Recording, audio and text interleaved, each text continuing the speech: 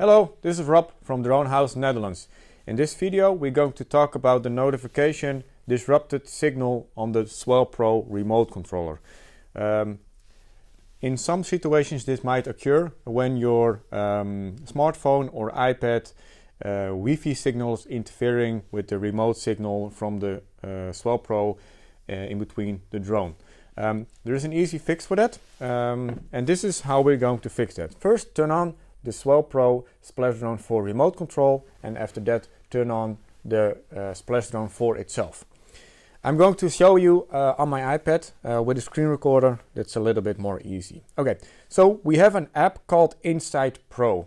Basically what it does, it allows you to change the channel of the Wi-Fi, because normally it's on auto, and it means that on auto mode it can change between channel 1 or channel 2, and that's the point where you get a signal interrupted.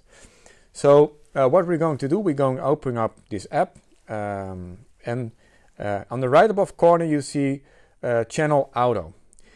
What we're going to do is we're going to lock it on a certain channel, which you have to find out which works best for you. Mostly in my situations where I do some testing, channel 1 works fine for me. So I'm going to press here on the right above corner you see setting, press it and then press auto and set it on 1 for example, and then press the blue button. Then you have to wait for a few seconds.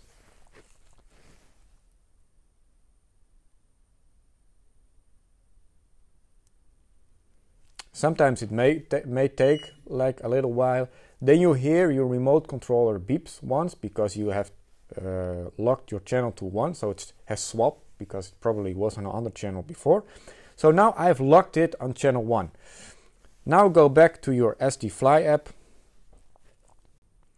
Wait for the login device button to become green.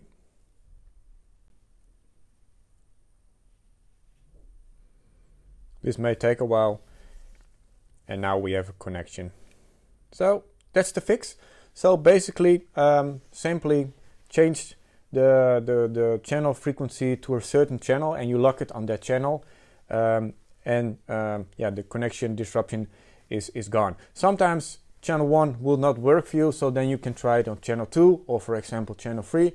But in most situations, the first channel you will try works.